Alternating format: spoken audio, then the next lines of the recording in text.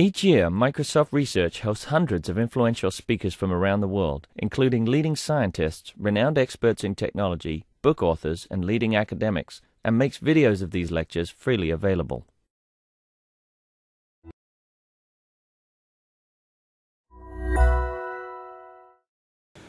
So I'm very pleased to welcome Christian Shelton. He's an associate professor at UC Riverside. He got his PhD from MIT and did a postdoc at Stanford before that. He's one of the pioneers in continuous time modeling.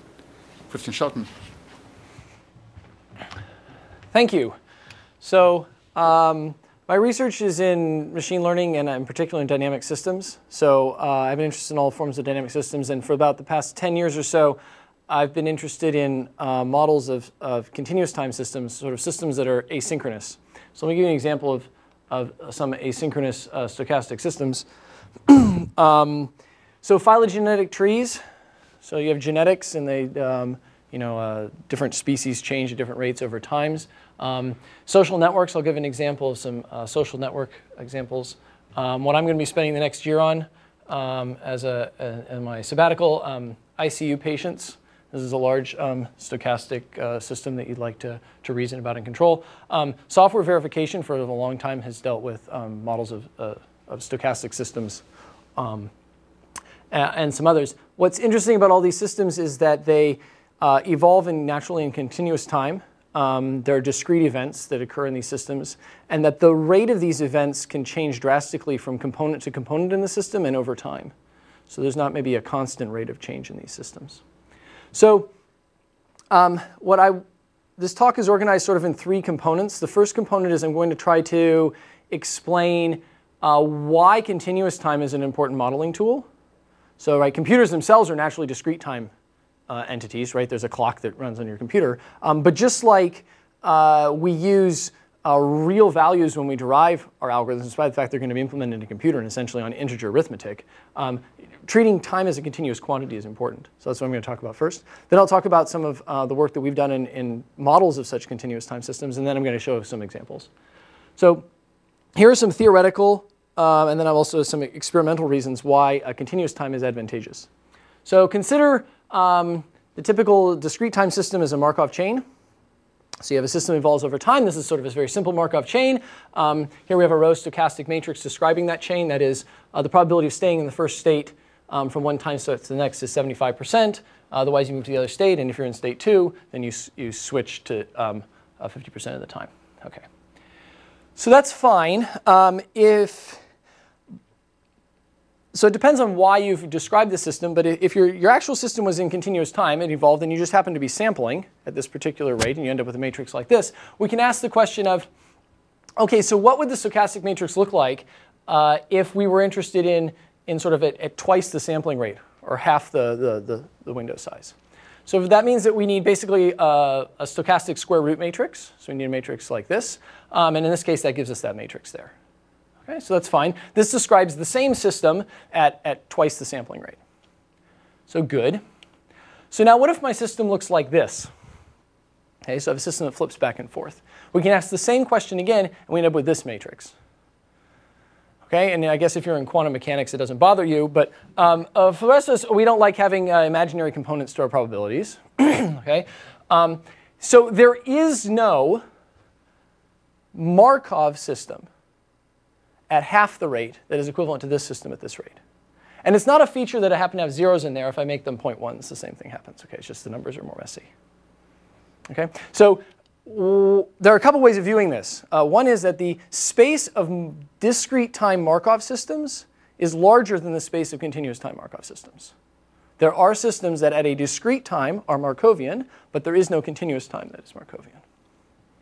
Okay, so if you're viewing your Markov assumption there as say, a regularization or a convenience, okay, then maybe this doesn't bother you.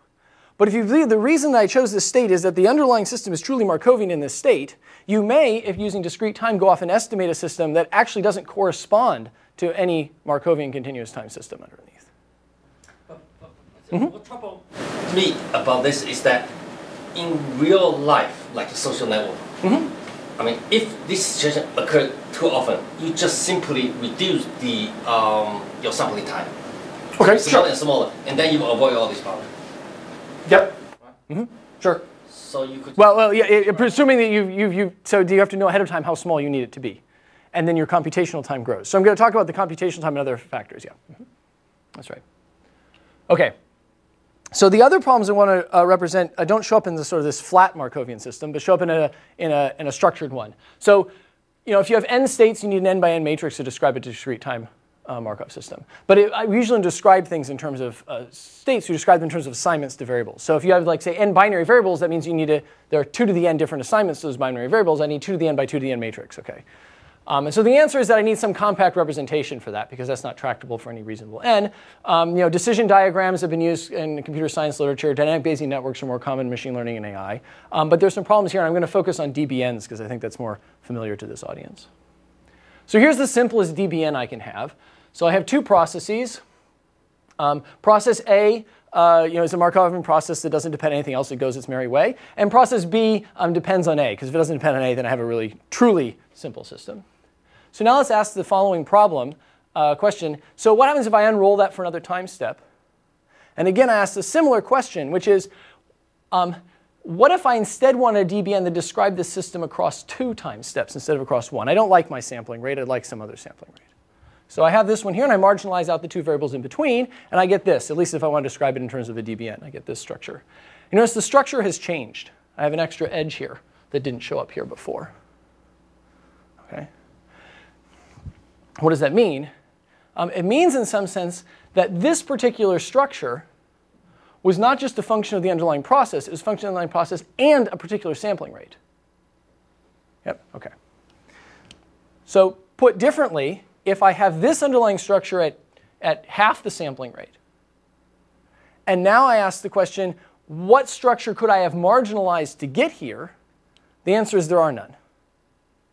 Which isn't to say there isn't a DBN.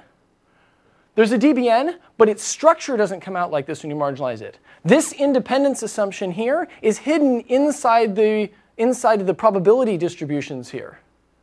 It's not representable as in the graphical model framework. Okay.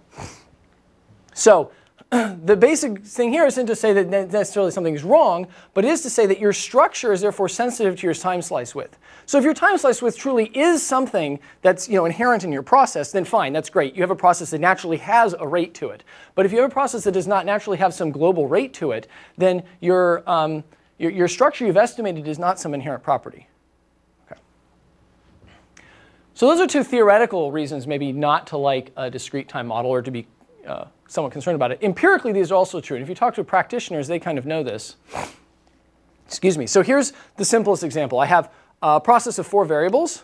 Okay. The first variable is a Markov process that proceeds as it wants at a rate of approximately 1. The next process tries to follow the one above it. The third process tries to follow the second one. And the fourth one tries to follow the third one. That is, if they disagree with their parent, they switch relatively quickly, and otherwise they tend not to switch. Okay. Now I'm going to sample a bunch of trajectories from those, and then I'm going to try to learn back the network structure. And I'll use a DBN. So here I'm increasing the number of samples I have. And here I'm increasing the sample width. I'm decreasing my rate of sampling. Okay. And you get obviously a slightly different structure back every time, but these are pretty indicative structures of the ones you get back. So if I have a lot of samples and a very long width compared to the actual sort of natural rate of the process, I basically learn back a stationary distribution for this process. This one's very good here. If I have a very fine width, and I have a lot of data, then I basically learn back the correct structure. And in between, I learn back all sorts of crazy things. But more importantly is this plot. So let's take each of those ones learned. Let's run this experiment a few hundred times. And compare the model I get back, how well it predicts future data. In some sense, a proxy for the Kale divergence to the true distribution. So up on top is if I use the correct model. Okay.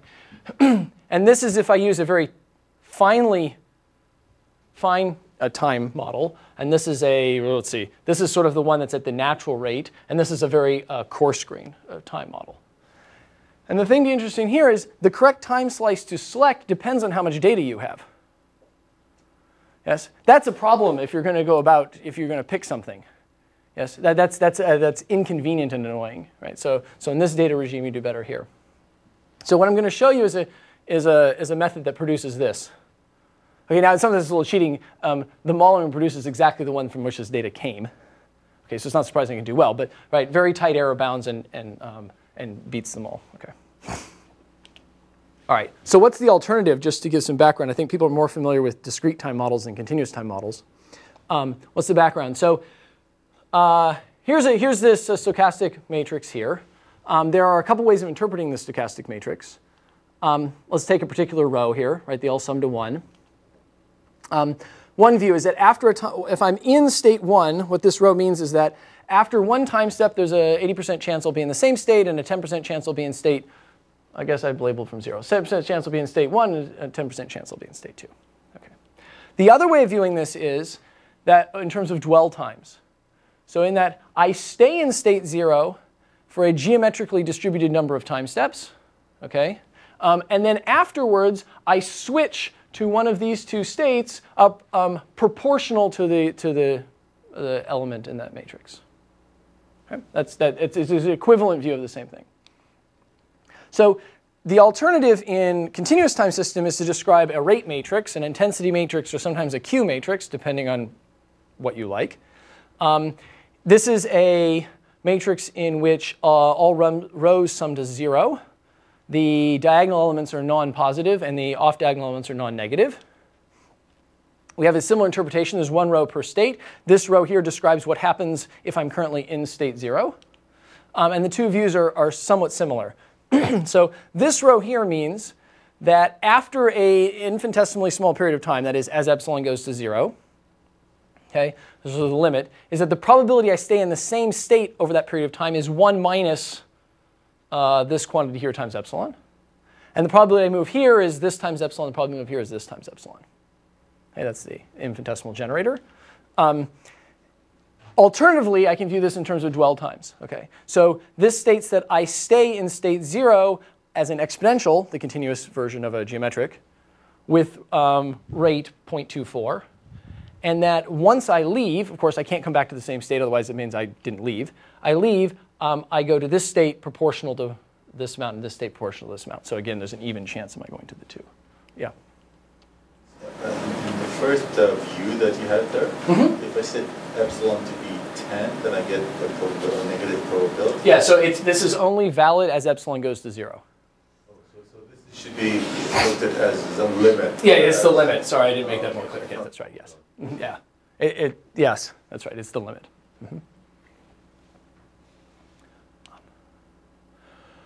Okay, so now how do you use this sort of thing? A standard question to ask of this matrix is to marginalize out or push time forward. So I have a marginal distribution represented as a row vector over time 0. And now to push forward, I essentially do a matrix multiplication. That gives me the marginal distribution at time 1. Okay. If I want the marginal distribution at time 2, I essentially do the same thing again, which amounts to multiplying by t squared, et cetera. Okay.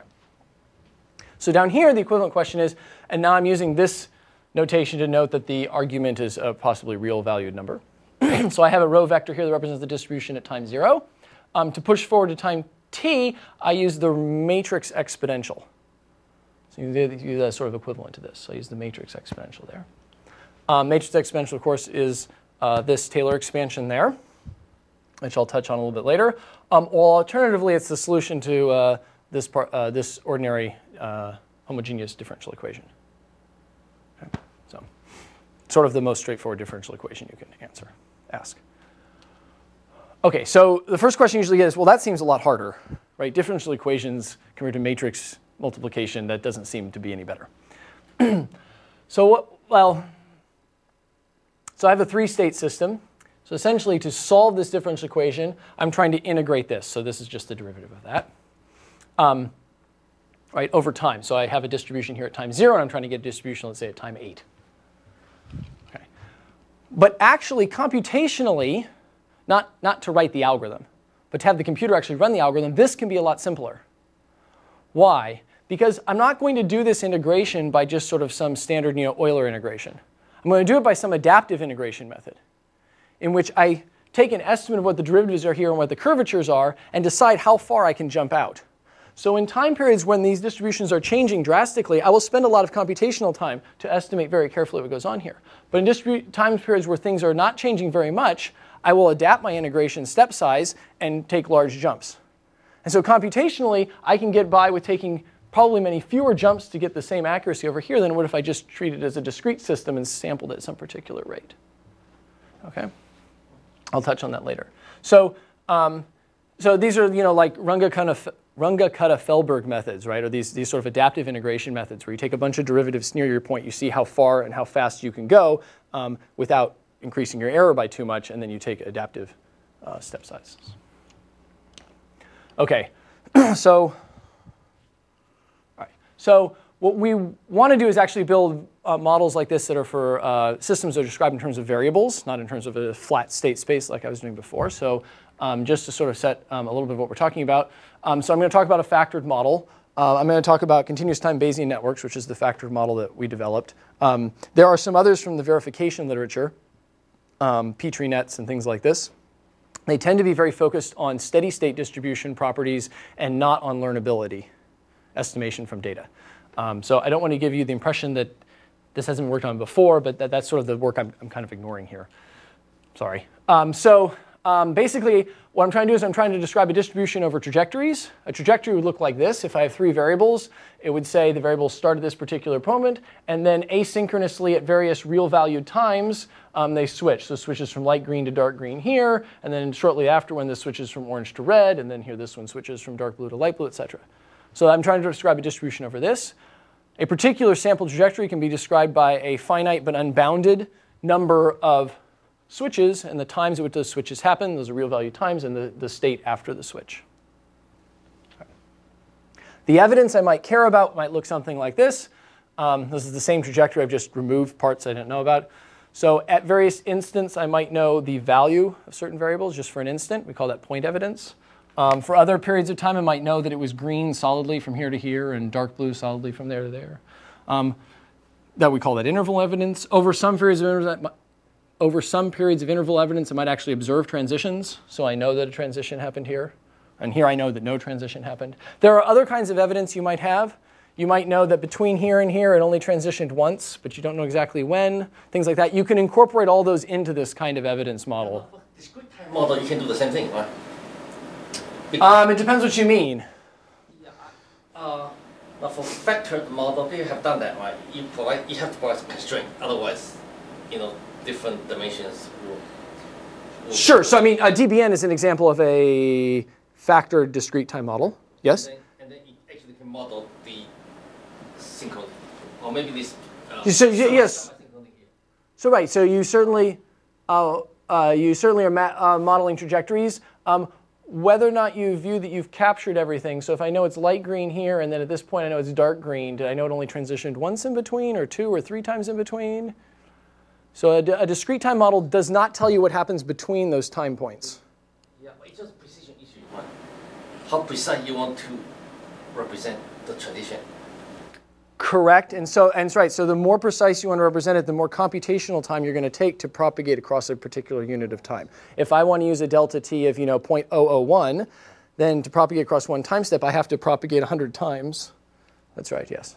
Okay, yep. Just show 3, you mean 3 models. So this is the factored model you're talking about, right?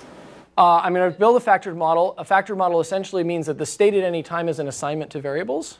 Right? And so I'm saying, as an example, in continuous time, what that would look like is not at this time I have this, and at this time I have this, and this time I have this, but continuously over time, a trajectory will look like this. So I'm trying to, okay.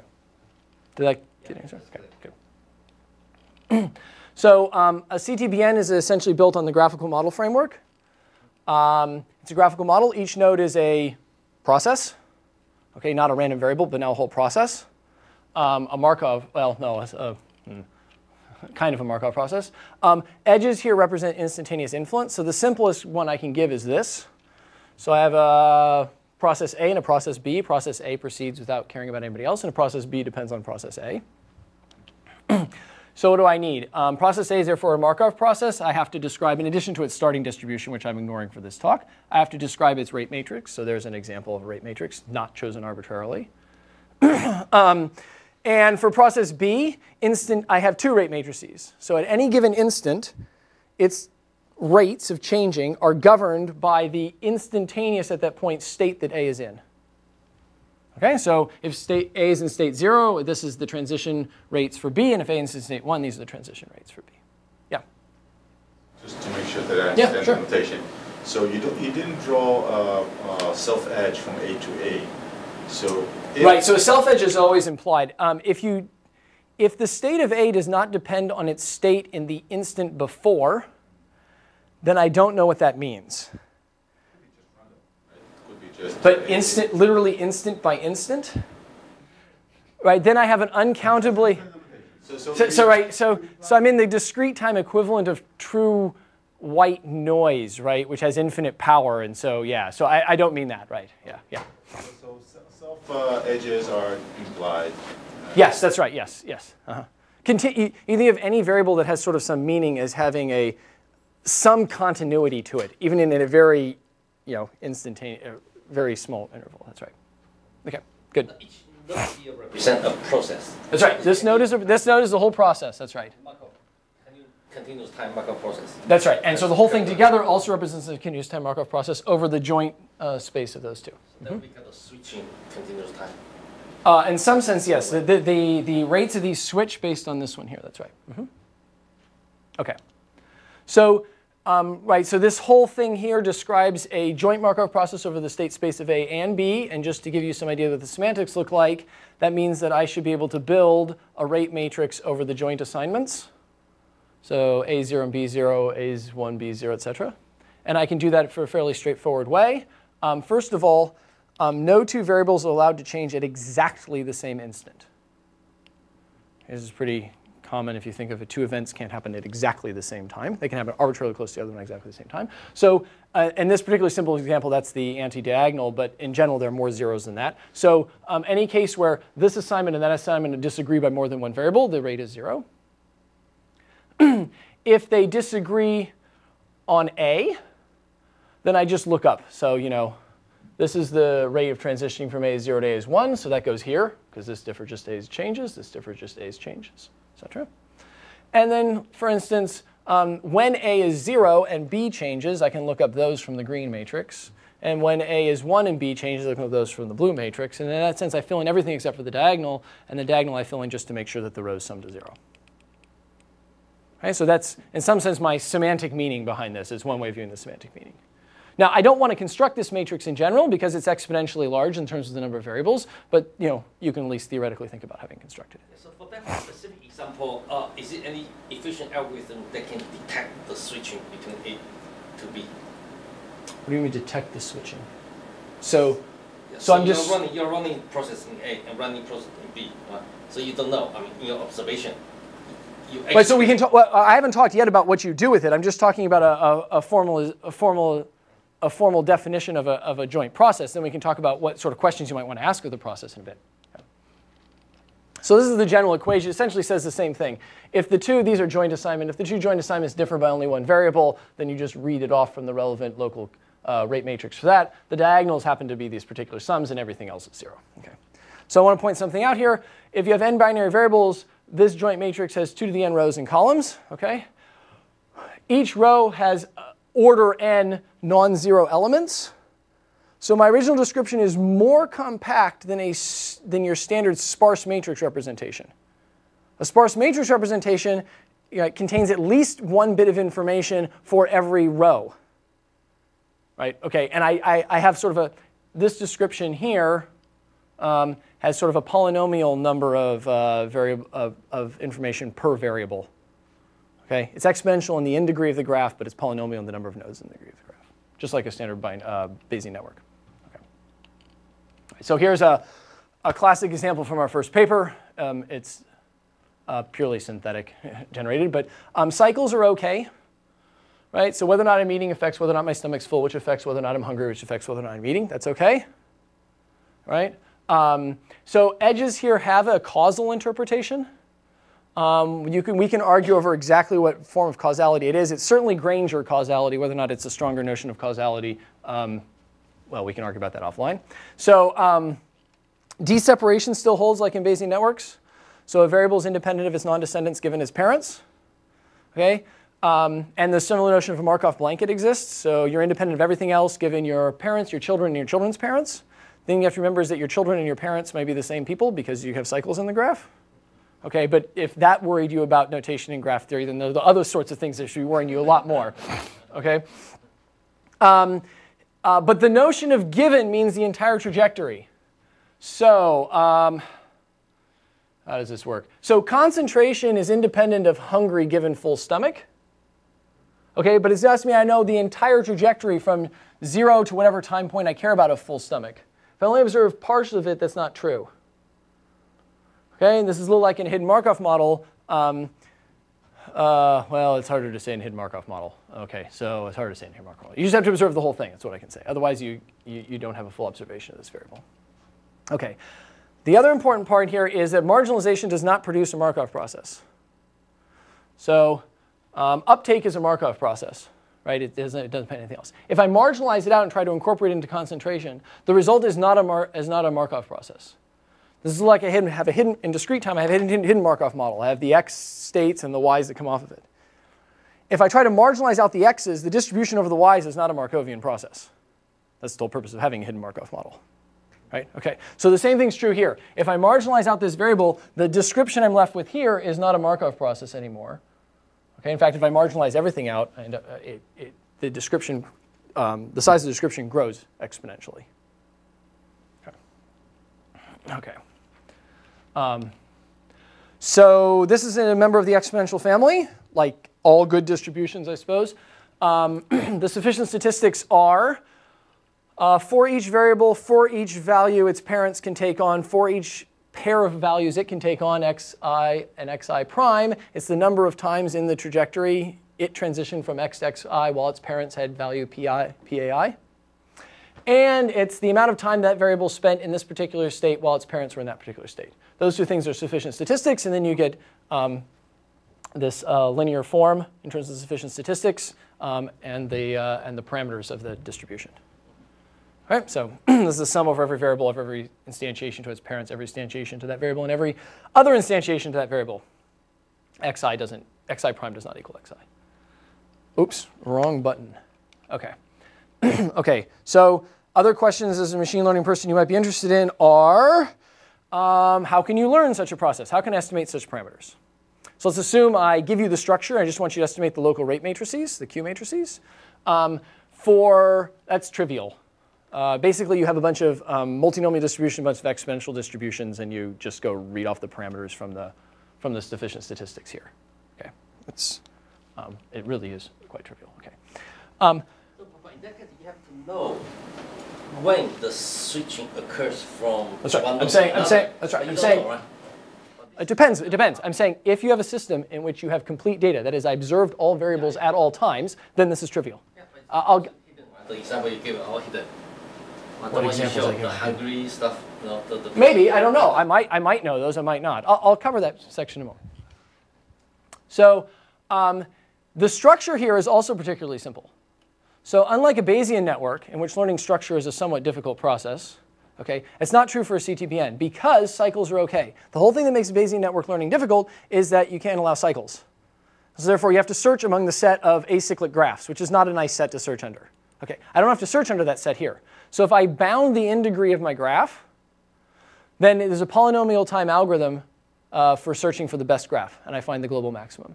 Because I can consider each variable's parent set independently and just optimize it independently. Okay? In fact, you could do that for Bayesian network too if you allowed cycles. All right, so for incomplete data, that is, there are at least some time points at which I didn't observe some variables. Right? There might be variables I never observed. There might be variables I didn't observe for particular periods of time. I might have only sampled it at some regular rate, but I didn't know what happened in between. Then to learn parameters, you need expectation maximization works. Essentially, I just have to estimate the expected sufficient statistics. Okay, and I'm back up there, and I'll talk about that a little bit on the next slide. And actually, the structure is not too bad. So structural EM works. I mean, structural EM works for Bayesian networks too. It's a little more of an art. It's not so bad here, mainly because the structure search step is exact. I get to the global optimum, so I don't have to worry about as many things. I might be running off here, and then maybe I didn't find the global optimum, and how do I trade off, iterations of the structure search versus iterations of my E step and things like that. You don't have to worry about that as much. Not to say you couldn't worry about it, but you don't have to. Okay. So how about for inference? So this is the task of I give a partial trajectory, and I want to infer what, in some sense, what happened when I wasn't looking, or where I wasn't looking. Okay, so I think I mentioned before that marginalization produces non-Markovian processes. So you can't just do sort of a variable elimination style algorithm, because the result of your representation size will grow without bound as you do that. Okay, so furthermore, if I'm trying to do filtering, I can't just push the distribution forward over time, because as I push over any interval, suddenly all the variables become tied together, just like what happens with entanglement in a DBN. So actually, these things happen in discrete time models too, like in DBNs. It's just that they aren't as apparent. DBNs look like, they're Bayesian networks, and Bayesian networks are nice this way, so they look a little bit better, but when you actually start working with DBNs, you find you have all these same problems again. So it's not like I've introduced new problems. I've just made them sort of more obvious from the beginning. Okay, so you probably have a favorite approximate inference algorithm. Hopefully it's on this list. And somebody has done it for a continuous time Bayesian network. And that's what I want to say. So expectation propagation, importance sampling, particle filtering, Gibbs sampling, general Markov chain Monte Carlo, mean field, belief propagation recently, and then this one's a little bit special too, continuous time. So I don't have time to cover all of those, and you don't have patience to listen to all of those, I assure you. Okay, I don't know if that makes inference any easier. The structure learning is simpler because of that, because I don't have to run the graph. But if I'm given a graph and the parameters, estimating what happened when I wasn't looking, I don't know if the cycles make things easier or worse. I don't think it changes it much. Okay, so I want to get into a little bit behind this one and this one, because I think they show some interesting things about continuous time processes, and I'm going to show them at a bit of a high level. So one of them's mine and one of them's not. That makes me feel sort of more, egalitarian about this. Okay. So the first one is mine, and it's filtering. So I've now decided to turn the time axis on its head. So here I have three variables. So what does filtering look like? Filtering is I want to maintain a distribution over the state of the system given everything I've seen thus far. So I start with some distribution over where I think the system started. I'll represent it like this. And then at some real value time later, I observe this state's blue and that state's red. So what do? I need to propagate this distribution forward. And then I need to condition it on the evidence. This is a standard propagating forward. Ooh, I do have animations. Who put that in there? OK, so then later I'll observe something else. I'll propagate that forward. And I'll condition that, and I'll continue on. Okay, so I might have some other evidence. I'm only going to talk about point evidence. This works for non-point evidence, but let me just say it works, and we'll move on. So there are a couple things to note here. The conditioning is standard distribution conditioning. You have some distribution, you just don't allow it to be certain values, and you renormalize. Okay. This propagation is by the matrix exponential. Right? If I represent this as a joint vector, I'm just supposed to multiply it by the matrix exponential, and I'm good. So this is essentially the step I want to concentrate on. So I'm not going to calculate the matrix exponential directly. I'm going to instead calculate its pre-multiplication by a vector, because that's more numerically stable. Much like it's better not to take a matrix inverse, but instead solve a linear system for the particular thing you're going to multiply your matrix inverse by. Okay, so the question is, how do you compute that? And Moeller and Van Loon have this great paper. It's called 19 Dubious Ways to Calculate the Matrix Exponential. In fact, it was such a good paper that 25 years later they wrote 19 Dubious Ways to Calculate the Matrix Exponential, revisited 25 years later. Okay? If you're really interested, you should read it. It basically says there's no good way to calculate the matrix exponential. It's just not one of those computations that's amenable. But, so the Taylor expansion is the most obvious thing, and it's unstable. Why is it unstable? The Q matrix is negative definite. Right? Negative diagonal elements should be reasonable. It's negative definite. So I have a Taylor expansion that alternates signs. And we know that you don't want to estimate something with Taylor expansion that alternates signs. Okay. So I'm going to show you essentially how to use uniformization to solve that. There's some other methods, Krylov subspace approximation and this integration, which we've played around with. But I'm going to build this off of the Taylor expansion uniformization. So let me talk about that just quickly, because I think this is interesting. So I'm going to take my continuous time system, and I'm going to convert it into a discrete time system. Okay, but there are a couple different discrete time systems you might be thinking of. I could choose to essentially discretize time at some rate and calculate the equivalent. OK, I'm not going to do that. The other is I could talk about the embedded Markov chain. That is, I don't care when things happen. I just care what sequence of events happened. I'm not going to do that one either. OK, I'm going to build a different one. So I'm going to let my Q matrix be equal to some scalar. That doesn't look like the right equation. Yes, that's right. Some scalar times a stochastic matrix M minus the identity matrix. Or put differently, I'm going to build a stochastic matrix M by taking Q, dividing it by some scalar, and adding the identity matrix. And provided my scalar is greater than or equal to the absolute value of the biggest element in the matrix, the resulting M matrix is a stochastic matrix. It amounts to the system in which I sample times from an exponential distribution with rate parameter alpha, and then at each time, I sample the next state of the system from this stochastic matrix. So I can have self-transitions on that stochastic matrix, because it might be that that wasn't enough time to actually get a generation of a next event. OK, I didn't come up with that. That's old.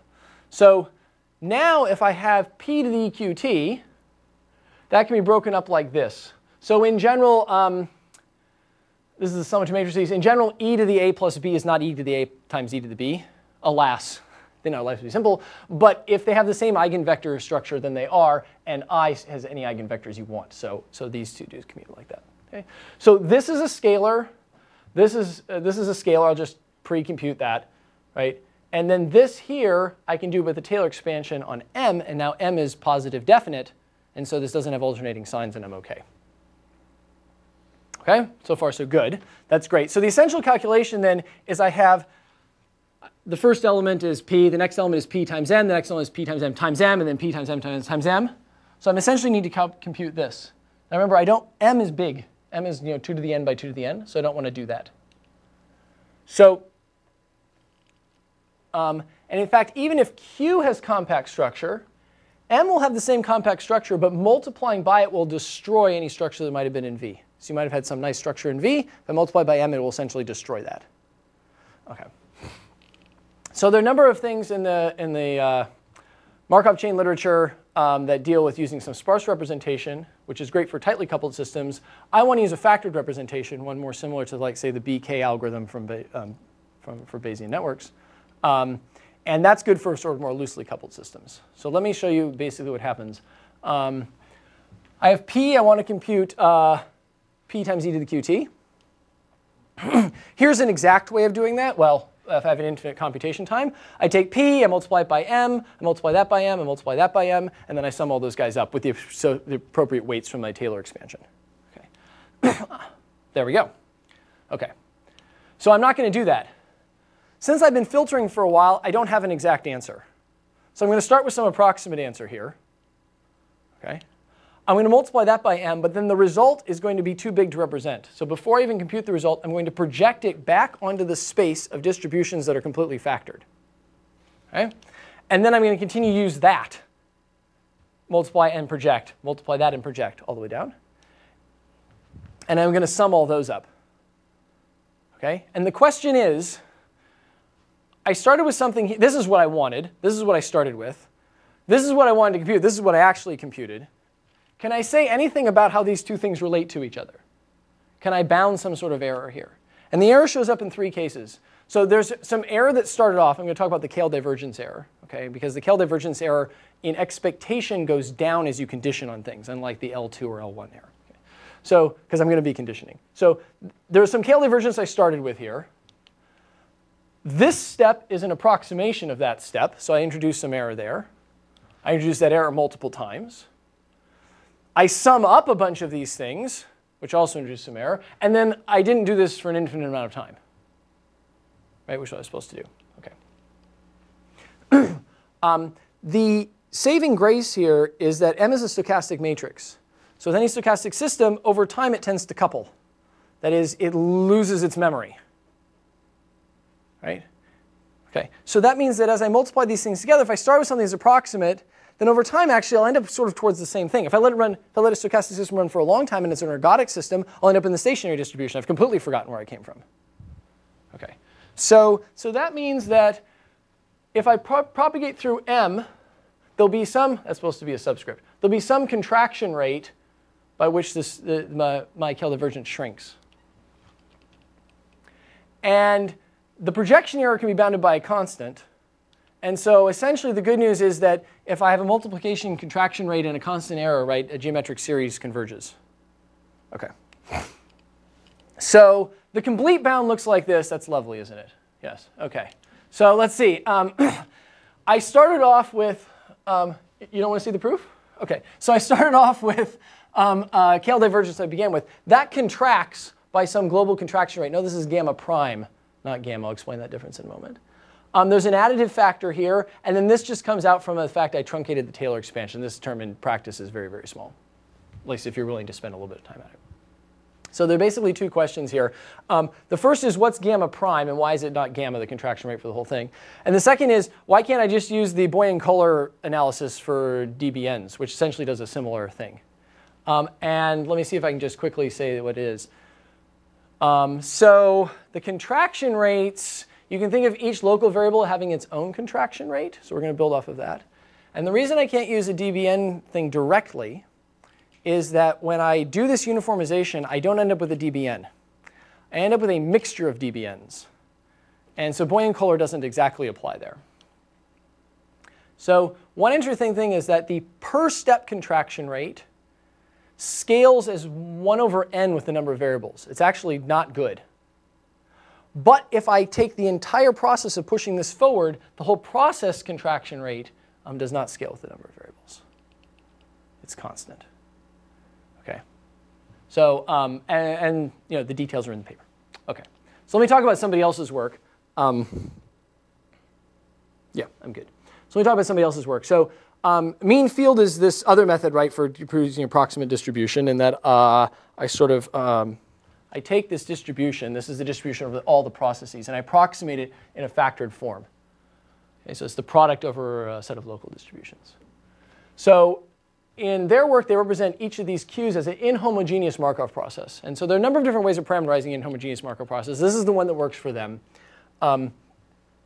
Mu at a particular time is a vector. It's the marginal distribution at that time. Okay? And the other natural thing would be to have the local Q matrix at that time, which is a function of time. That's why it's inhomogeneous. But instead, what they do is something a little different. It's sort of like the density of transitions. And I'm not going to get into the details exactly why, but it's certainly related to Q. OK. So the algorithm is you pick a bunch of Qs, you hold all the others constant, you pick one of them, and you try to maximize or minimize the KL divergence between your approximation and the true distribution. Right? It's a variational approach. Okay. So then you work through a lot of math, and what do you get? You get that your new mu I, I'll just do the mu i's, I won't do the gammas. Your new mu I at a particular time is some function of the current mu I, your gammas that you've already computed, and then sort of the processes in your Markov blanket. OK. So why is this good? This is a differential equation I have to solve, but that's good. Because again, I can use some sort of adaptive integration method here. Right? So I pull out this particular process, and to go estimate its distribution, I do some adaptive integration. That means at certain times I take large jumps, at other times I work down small and be approximate. This also means that each variable has a different adaptive integration associated with it. So some variables I can reason about very quickly. Other variables I take time and carefully reason about them, which is good for most systems. You have some systems, I have the weather that evolves at a much slower time rate than the traffic that I'm trying to estimate, than the actual individual vehicles on the road. OK.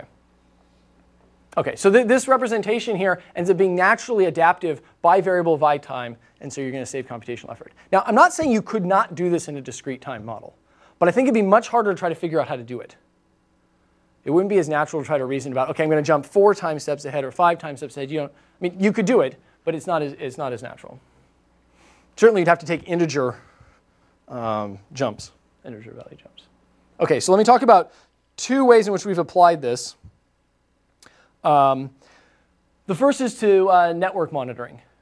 So I have a bunch of computers. They're hooked up to a network. And what I want to do is I want to put something on the NIC here so that I analyze the packets that come in and out and tell you whether or not you currently have some malicious thing running on your software, or some software running on your laptop. So I'm going to build a particular CTBN. I'm not learning this structure. I'm fixing it. Essentially, I'm going to take the traffic, and I am going to separate it by destination ports. We'll assume these are not servers. These are clients. So all my web traffic to 80, all my web traffic to some other alternate port, all my DNS traffic, et cetera, by ports. I think I'm going to pick out the top 10 ports or something, or 9 ports and then 1 catch-all for everything else. Other than separating it by port, I am not going to care about anything except the exact timings. So I'm not looking at payloads other than port numbers, destination port numbers. I'm going to build this as a plate model. So I assume that the traffic in general from your computer is generated from some hidden node that has 4 states. Okay, I'm not going to give any semantic meaning to those. Those are just states that can couple things over time. For each port, there are n ports for each port. There's a hidden variable that's dictating how that sort of traffic is being generated. Okay, and hanging off of that hidden variable, I have 4 variables: one to indicate packet came in, one to indicate a packet came out, one to indicate a connection was started, and one to indicate a connection was stopped. So far, so good. Okay. Continuous time here refers to the precise time when packet is observed. That's correct. That's right. Yep. That's right. So these are timing events here. Packets in, packets out, and the rest of it. Yep. Okay. So we looked around. We found 2 data sets. The Maui data set is some Pacific backbone data that comes from Japan. In this study, we assumed that we took the 10 most active IPs. We assume that that's all the traffic that's being generated from that IP, which is clearly false for this data set. I mean, anything that stayed within Japan, we didn't see. Anything that went to somewhere else in Asia, we probably didn't see. LBNL has some enterprise traffic. I don't know what enterprise network it's from. It might be LBNL's network. They might have gotten it from someplace else. I can't remember. So we took that. This is at the routers inside the network. So this is probably a reasonable approximation of everything that happened for those hosts. We, I think, split the data 50-50. We trained on the data assuming it was clean. So as we built a model of what the normal traffic is that comes out of this computer. We took the test set data. At certain periods of time, we inserted worm traffic from running a worm and gathering the traffic that comes off and inserting it in there. Now, these worms are pretty easy to find. They tend to just go and spam a bunch of packets. So we scaled them back down to 1% or 0.1% of their natural running rate, so they blend into the background to make it a more difficult problem. And then over a sliding window of 50 seconds, we calculate what's the probability under our model of that 50-second window of events, condition everything seen thus far. Okay? And if that probability is too low, we say that's abnormal, that's strange. Something strange happened in this window. Okay. So here are, let's see, there are ROC curves. So here are ROC curves. These are the 2 data sets. These are 3 different worms of various forms. Our line is the black line that's on top. I'm shocked. OK, so that's our model. Notice the false positive rates here go from 0 to 0.1, and the true positives go from 0 to 1. We compared against a number of other standard machine learning techniques. This dashed green line, which you may or may not be able to see, is a nearest neighbor based on some features proposed in the network literature. Actually, this was a paper in the network literature. The one that actually beats us at one point is connection counts. Just count the number of connections, and if it's too big, definitely something strange is happening. Let's see, this is a Parson density window estimator, sort of built on the same thing as the nearest neighbors. And the purple one is a SVM with a kernel designed for this sort of anomaly detection method. OK, so there's an example of using this to detect network traffic. We've also used it to detect where it came from. So we took the same 10 hosts, and then we took a 50-second window of traffic and asked it to say under which host was this most probable. So imagine they all sit behind NAT, right? And we can fairly accurately describe which host it came from. So you can do host identification too. Can you explain why for this specific worm, you lose on this specific? Yeah, so why did the LBNL and the MyDoom worm? Yeah, we looked at it. It wasn't entirely clear to us. I agree that's strange. And we couldn't figure out, why did we want to know? We want to know because then we could improve our method, right? What is it? No, we don't know. It wasn't clear to us exactly what that combination was doing there, because you notice that if you unilaterally change either the 2 dimensions, you do fine. It wasn't clear to us. There are millions of packets.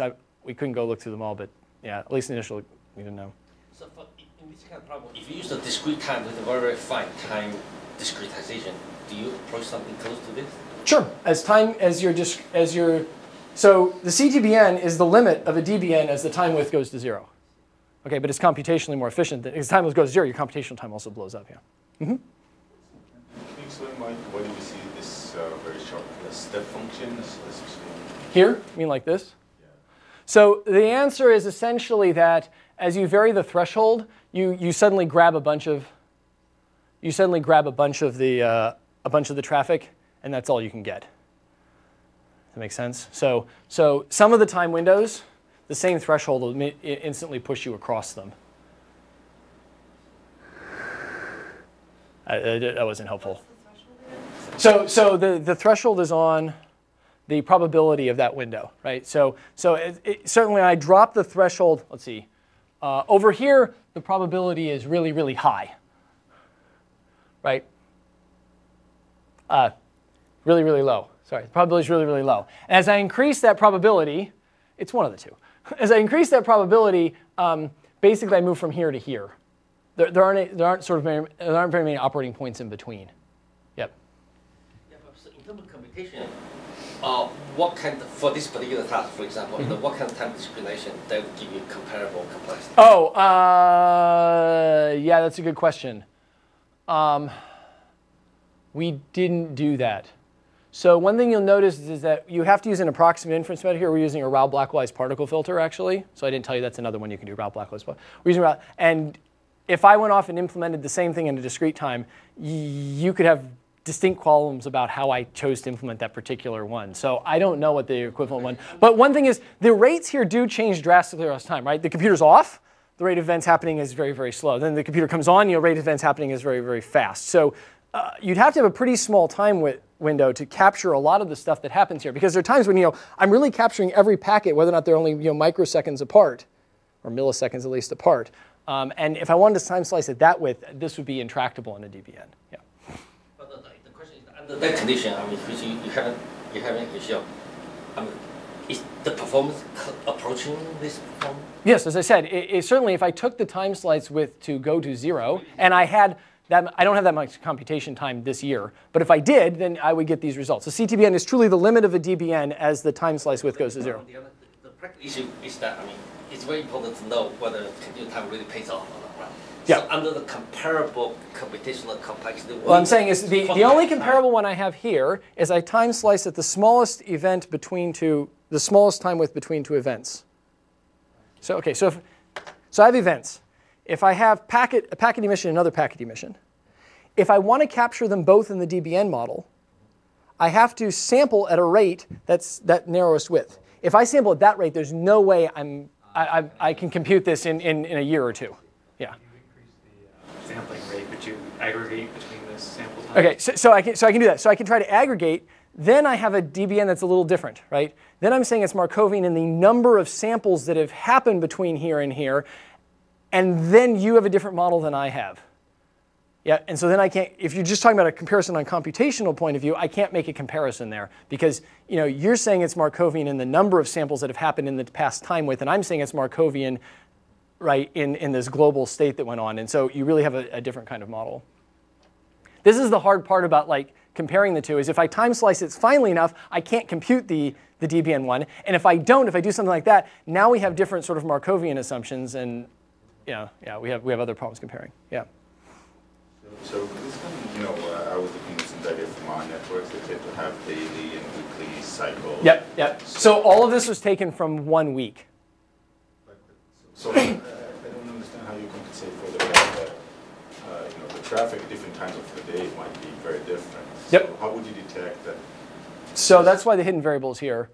So we don't automatically do anything about it. We're hoping the hidden variable captures that kind of semantic meaning.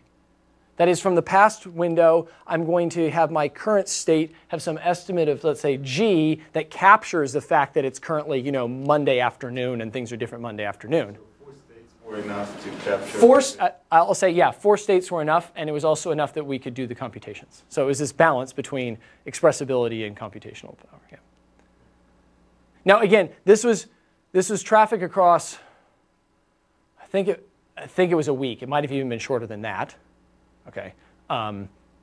So I don't want to claim some broad thing about, yeah, this would work, across months or something like that. Yeah. Yep. This was also done about 4 years ago when our ability to do exact or approximate inference and exact inference wasn't as good. So I think we can crank these numbers up now with better numeric algorithms. Yeah. Okay, I already did that. Okay, so the last one is social networks. Okay, so a lot of people look at static social networks. In fact, a lot of really smart people are looking at static social networks. So I don't do that because I don't want to compete with really smart people. So actually, there's some smart people looking at dynamic social networks too. There's just fewer of them. So so here's the idea: is that I'm monitoring the communications, let's say, in a social network. Either I see people's emails, or I see people's phone calls, or I see people's Facebook postings, or whatever it is. Okay, depends on what institution you live in, which is a reasonable model. And what I want to do is I want to estimate the changing underlying social network. Okay. All right. So what we do is we basically build a generative model of the social network, of the actor's internal parameters, and of the observed communication patterns. We take that model, we condition on the observed communications we actually saw, and we try to reason about what the social network might be. Okay, so we call this the hidden social network model. It's built on some work in sociology. So sociology has been looking at social models for a long time. And they even have continuous time Markov models of how social networks might change. We took the one from Schneider's. It's the network attribute coevolution model. So it essentially says that the network evolves. So links between two people change based on the attributes of those people. So if I smoke and you smoke, then chances are we'll form there's a higher chance we'll form a friendship than if not. And my internal attributes, like whether or not I like football, might change based on whether or not my friends like football. Okay. So the network attribute coevolution model broadly looks like this. There are two kinds of variables. Y, I, j is whether or not there's a directed link from I to j at a particular time. And zi is whether the attribute of actor I at a given instant. Yep. How do you define in real network that there is indeed an edge between I and j? So definitely, if we talk now, then there is an edge. So I'm going to define the model, but I'm not going to observe that variable. Does that make sense?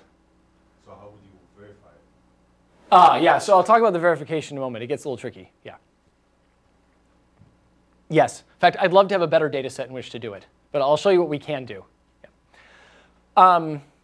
OK, so the model from Schneider's is best described as sort of a forward sampling model. Every actor has a rate of change. When their rate comes up, the event fires, they look at their current network and their current attribute, their local, like who they're friends with and their local attribute, and they consider any unilateral change.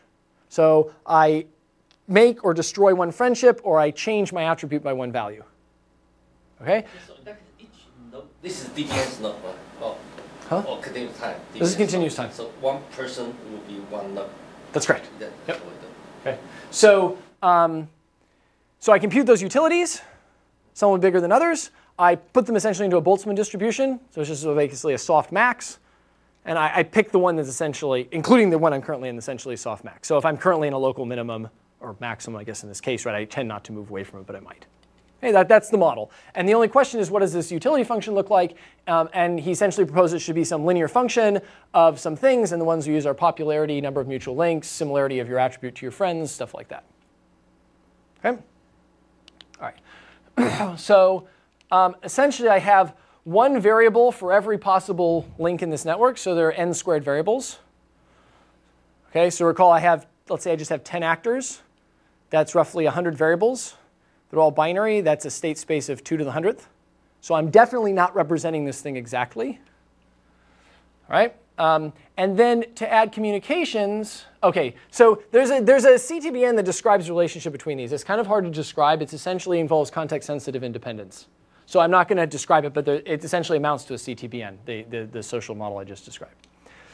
So what I do is I add a communication variable here, and it's tied only to these two. So this is the communication pattern between I and j, and it depends only instantaneously on whether or not I considers j to be a friend and whether or not j considers I to be a friend.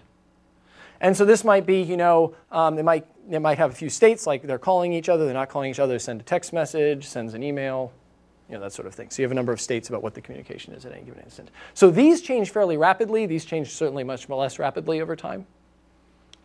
All right, so here's the data set we used. This is the reality mining data set. We actually used the first version of the data set. There's a second, more complete version out. Essentially, some people at MIT convinced a number of students to put on their mobile phone a little application that monitored when they took who they called, when, and when they sent messages. Actually monitored a bunch of other stuff too, but we're ignoring that part for this one. It was over the course of about a year. We chose everybody in there who has essentially had a valid phone number. We don't know the phone numbers themselves, but the data was kind of inconsistent in some ways, so we threw at anyone who was kind of inconsistent. We resulted with 25 people from the Sloan Business School, 54 people from the MIT Media Lab. This is not surprising. Those were the two groups involved with setting up the study. And then 13 people who we don't know their affiliation because they were not enrolled in the study. So these are people who did not choose to be part of the study, but more than one person they knew chose to be part of the study and called them at some point. Yes? Okay, this is important to understand, right? So nothing was running on their cell phone until it happened, but some of their friends were blabbing about what they were doing. Okay. Okay, so we only use the phone calls and text messages. Okay. So we learn a bunch of parameters. So what do? We take all that data. We only observe the communication patterns. We do EM to estimate the parameters. Okay, and then I'm going to give you the parameters, and then we'll do something else with it. So the first is we get the network dynamics. This is from Schneider's model. We get the rate of changes. Everything here is in units of days. Well, this one is. These are just unitless numbers. So this essentially states that you don't tend to make random friends. So all the things being equal, you're tending not to propose a friendship with someone random. This says that you really tend to propose friendships to people who are already friends with you. And that activity and popularity, which are sort of measures of the number of people connected to you who are connected to somebody else, are not as important. An interesting thing is we've tried this same model on other kinds of data sets. So there's one that has some panel data where they interviewed or surveyed a set of teenage girls, like early teenage girls in some school somewhere in Europe. I think it was Scotland. I can't remember where. And they asked them a number of attributes like year 1, year 2, and year 3, see how the friendships change. We actually get kind of similar numbers out here, which is kind of interesting. Here the rate simply means the communication. No, that's this. This is the rate at which you propose a change to your network. So that means on average, once every 40 days is what this is. So that's part of the Q, right? The Q matrix. It's related to it. The relationship's a little complicated because it involves this. Then when you go to make a change, you then score any change you could make. I could drop you as a friend. I could add him as a friend. I could drop you as a friend, or I can add him, or add him, or add him. I consider one unilateral change. I score them all. Okay, and then I roughly pick the one that's max. That gives me the max score. And the question is, how do I score them? And the answer is the resulting network I score according to its density, my local network density, the reciprocity, the activity, and the popularity, and I combine them with these linear weights. Okay, so this says I tend to prefer things that I tend to move to networks that I have reciprocity in. Okay. Now, the communication pattern, these are the rates for the communication pattern. So that's the rate for the underlying social network. Here's the rate for the communication patterns. So this is communication from K to L. This is whether or not neither of them consider each other a friend. K doesn't consider L to be a friend, but L considers K to be a friend, the reverse, and they both consider each other to be a friend. Okay? And so if we'll just take this line here, this essentially means that the average time or an expectation, they tend to contact each other once every 3 to 4 days. 80% of those are phone calls, 20% are text messages. This was 2004. Text messages weren't as popular then, I guess. And the average conversation here, this is the end rate for a conversation. The average conversation ends in about 5 minutes, on average, right? Okay. And you notice the rates here differ by huge numbers of orders of magnitude. I'm not going to be able to capture these things very well efficiently in a uniformly time-sliced model. Okay. So then, if we fix these parameters, we can go back and ask, OK, what's our estimate, essentially a smooth estimate? I have all this observation. What's my estimate at this time step of what the social network looked like? Right? Okay. And so here's the estimate, for instance, at August 19th. And November 17th, actually at midnight, because it's a continuous time number. And at February 15th. And now here's when I'd love it if they had gone back and asked people what their friendships were so I could go validate it. And I don't have that information from this data set, and it's hard to find a data set that has good information like that. So all I can do is say, doesn't this look reasonable? And it's not a very, it's not as convincing. I'll perfectly admit that, okay? So, so one thing to note is that the algorithm did not know these groups. Okay? And we can see that we have a more dense, I mean, they were just all given a random ID. Okay? So the algorithm tends to cluster, you know, the Sloan people know each other, and the Media Lab people tend to know each other, and, you know, business school students are more social than Media Lab students. Right, maybe, yeah. There's a selection bias there, right, okay. And furthermore, these 13 people who we don't know who they were, they seem to be more related to the Sloan business school students, right? Than Media Lab students. But here's something interesting. I'm estimating social network connection. So this is a heat map. I should make this clear. White means we're pretty sure there's not a connection. There's probabilities, right? Black means we're pretty certain there is a connection. And you know, orange is reasonably sure, and yellow is not so sure, right? Okay. So I'm estimating here friendships among two people whom I've never observed the communication pattern between them because their phones were not monitored. I only observed when they called someone in this network. Furthermore, the people who were in this study came in and out of the study. It's not like I observed them continuously over an entire block of time. Someone performed a study here and dropped the study here. I'd love to be able to verify these. So how do I do that at all? So it's not that I observed they didn't communicate to each other. It's I didn't observe whether or not they communicated to each other. But I have certain notions of what social networks should look like in terms of reciprocity, in terms of commutativity and stuff like this of the social network, and that at least gives me an estimate here. Now, I don't know how accurate that estimate is. These are really hard. They didn't even agree to participate in the study. Right? I can't go track them back down. But I'd love to know whether or not, that, because there's this one here that's solid. Oops. No, I have anonymized versions of their phone numbers. Yeah, they got hashed, one-way hashed onto some number. Yeah, call them up. Hi, back in 2004, did you happen to know somebody with this phone number? Oops. Oh no, that was terrible. Hang on. I'm essentially done here, so let me just go here. Okay. So I'll give two plugs. One is the code for almost all the CTBN algorithms I have available. On a website, we're hoping to release a new version of it soon. The current version that's there is not as numerically fast as we like. We completely redid the whole matrix package with Eigen, which is a pretty fast matrix package, and it works much better. I'm giving an UAI tutorial on continuous time processes along with Gianfranco Ciardo, who's a professor in verification, to give sort of the other side of this. These kinds of models have been used in verification, Petri nets, that sort of stuff at UAI. We'll sort of do a tag team kind of tutorial. You'll see some of the same slides, but not all of them, at UAI. And the last thing is I've tried to at least argue the case to avoid time slicing. There's certainly some cases where your data is naturally time sliced. So if you want to model the daily high temperatures, there's a natural time rate for that, right? Day by day. In fact, it isn't a continuous sort of thing. Okay. So there are certainly cases where discrete time is the only way to go. But if the underlying process is continuous time, I think it's you should at least admit it. Just like I'm going to go implement this algorithm in a computer, but I nevertheless think I have infinite precision floating point numbers when I go to analyze the algorithm and develop it. How about the stock market? Do you think the stock market is continuous time or should be discrete? That's harder to say. You notice I haven't covered continuous state. Right, so this is discrete state. So we've done some work on continuous state. Right, this is the Kalman filter as a continuous version. Right, and these sorts of things, stochastic differential equations, and the classic option pricing is built on stochastic differential equations that do exactly this. They treat it as a continuous time process. Yeah. I've only done discrete time. I mean, we can talk later about the continuous state one, but finite amount of time in the talk. Yeah. You probably answered throughout the talk, but that's okay. I'm kind of new. I'm not very fluent in this stuff. So you've made a good case against sampling time because things happen rapidly and they date for a while. So, but what's the objection to thinking of a model where just every time an event occurs, that's my time? Oh, okay. So you're saying what I could do is I could build. It's called the underlying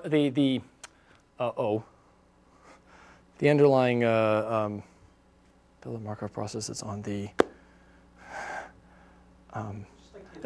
skeleton, the underlying Markov, the underlying skeleton, right? Okay.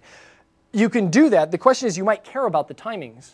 I might care. So you say I go from state 1 to state 2 to state 1 to state 2 to state 1 to state 2. But I might care that when I'm in state 1, I stay there for 3 times as long as when I stay there in state 2. You can capture that in like maybe the value of the variable or the feature of your. Yeah, so you can do that. You don't end up with a Markov process. You end up with maybe a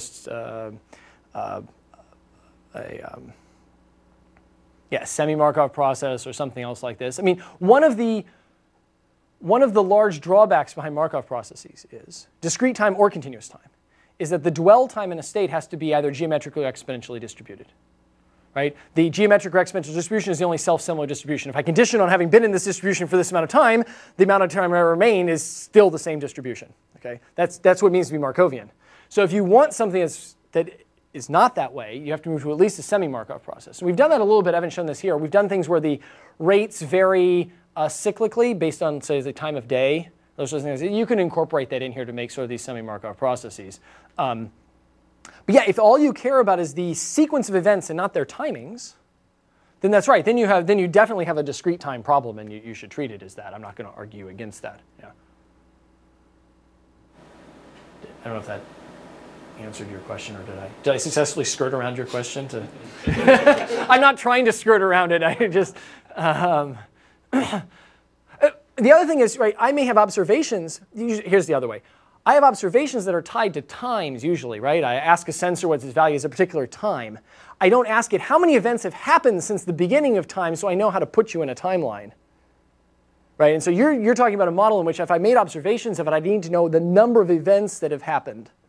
Or is this more natural to know the amount of time that's happened? Maybe that's a different answer, I'll say. Yeah. So how does all this relate to this kind of point process Oh, so this is, I mean, you can build these things off of Poisson point processes, right? Yeah. So the rate that you talk about is directly related to Poisson point rates. That's right. Mm-hmm. Yep. Any other questions? What's the dimension of your state that you've been able to successfully? Yeah. So how big can I build this up to? Well, it depends. So the social network, right, has a very large state space. If you don't include the communication variables, you just include the other ones, because communication variables I essentially always view, then I've got the state space is 2 to the 97 squared. 97 people. They're okay. 97 squared minus 97. Okay. Possible arcs, and 2 to that's the state space there. Okay. That's big. I'd argue that's decent sized. The what let us do that is we're doing sampling on this case, and there's a lot of internal structure, right? Essentially, a few rates are governing a lot of what happens. I assume people are essentially homogeneous. Okay. For things in which that's not the case, you can do exact inference. None of these things are exact inference. You can do exact inference for, at least somewhere between 10 and 15 variables. Okay. And then how well you can do approximate inference after that sort of depends on how much time you're willing to throw at it and what fidelity of your answer you need. So we can go up to somewhere between 10 and 100 variables easily, sort of depending on that. And then beyond that, you probably have to rely on something else currently. I'll say also that each year we get a little bit better about figuring out how to make our approximate methods a little bit better. So I wouldn't be surprised if in a couple years I can come back and say we can do 1,000 variables without a problem. But currently, that's probably not feasible for our software. The sampling ones are, ridiculously easy to parallelize. Some of it can be parallelized, yes. So certainly the learning can all be easily parallelized. That first one I showed you where you're pushing forward and you're getting this approximation that's an approximate of something approximation. That one, the matrix multiplications, you can do some parallelism on it. It's at a much finer grain and harder to do. Yeah, it would certainly be feasible. We haven't yet looked at that, but yeah. Great. Thank you very much.